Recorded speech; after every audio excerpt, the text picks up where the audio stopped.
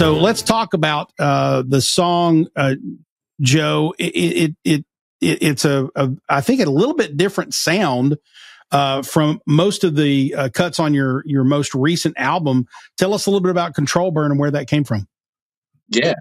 So Control Burn is one of our original songs. And like I was saying before, when we kind of ride this double track as a band where we play traditional folk material, we also play original songs that we write. And the original songs can range from sounding very much like the folk material that we interpret from where we're from. But some of our original music is also completely our own and is influenced by, like what we said before, how we grew up playing punk music and emo music and indie rock.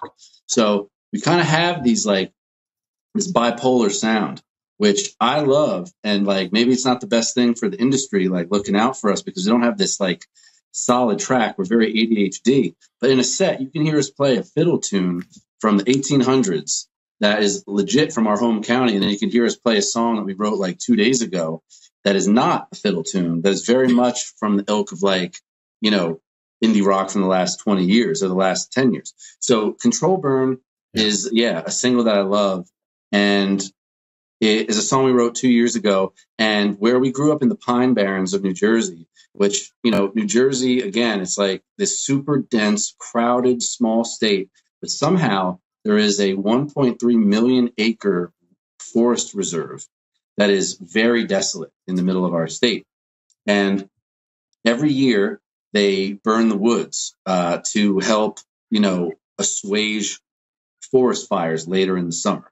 So every year, cyclically, as we grew up, there'd be this time of year where it'd be a sunny day, but there'd be smoke going past your school, coming through the windows, or in the bus when you were going to school, or you'd be playing outside and there'd be like the light would turn from, you know, bright sunlight to this like hazy gold. And I always remembered that. And what it does is it, you know, A, it helps forest fires, like I said, not be so bad. But two, it helps the pine cones open up. That can only open up when it's like over a certain amount of hundreds of degrees. So it's this idea of destruction bringing forth new life that like we were like, well, there's a song in there somewhere. It's from where we grew up. It's from our soul, our heart experience. And it just so happens to be about, you know, like losing loved ones. You know, me and James have both gone to a bunch of funerals in the last few years for members of our family, some that died of a nice ripe old age and some that died far too soon. And the whole song is just grown out of that seed of the feeling you feel when you drive past someone's house that you loved and they don't live there anymore because they're gone.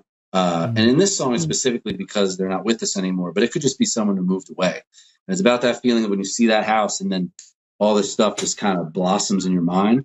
And that's what that song is. And that's why we try to make it sound the way it sounds.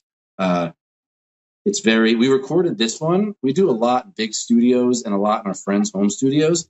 But Control Burn, we were supposed to record it with a really great friend of ours, this great producer. And he just so happened to not be able to make it. He canceled on us. And instead of like pushing it for a few months and putting this song out in October or something, we decided after practice one day to just do it in James's house. And that's where we recorded our folk record, Pine Barrens Volume 1. We never recorded our original material in his house without a producer, without someone bringing their whole studio into his house and paying them.